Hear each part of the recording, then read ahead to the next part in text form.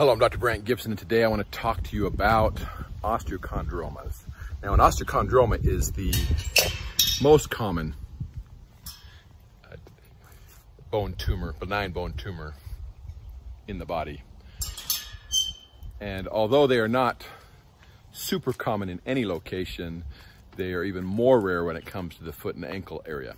So an osteochondroma is a cartilaginous growth in the bone that typically will appear like a bone spur, kind of stick up like a bone spur, except it has a cartilaginous cap and typically will look almost cauliflower type appearance.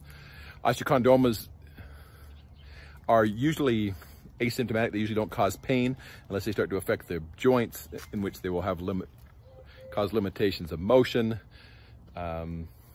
Diagnosis-wise, typically an osteochondroma is going to be diagnosed by X-ray, CT, MRI, sometimes by ultrasound, and they don't necessarily need to be treated unless they're causing discomfort or causing problems.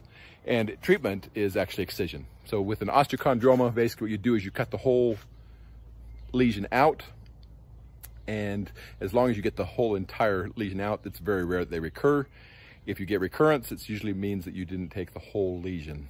You were left a portion or some of the cells still in the area, and then it recurs. So osteochondroma, benign bone tumor, they make up about 8% of all benign bone tumors.